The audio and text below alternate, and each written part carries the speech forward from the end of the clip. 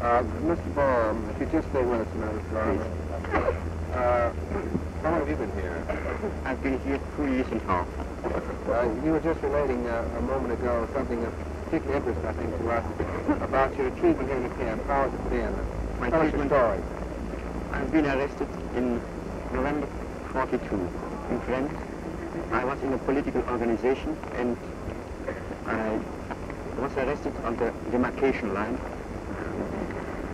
under suspicion from espionage. There I've been put in prison, and afterwards I went to Belgium, in Brussels. After 2 months imprisonment in Brussels, I came here in Dachau. In Dachau, I had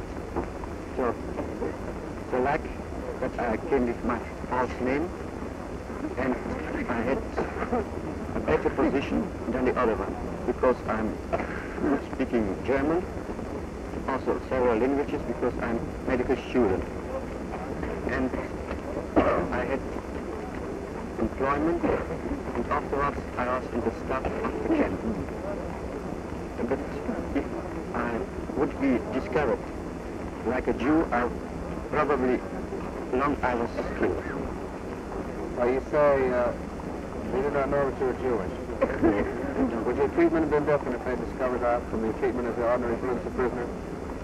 My treatment... Would your treatment at the hands of the SS who were running the camp have been different if they'd known your Jewish faith? Surely. How different? How different they...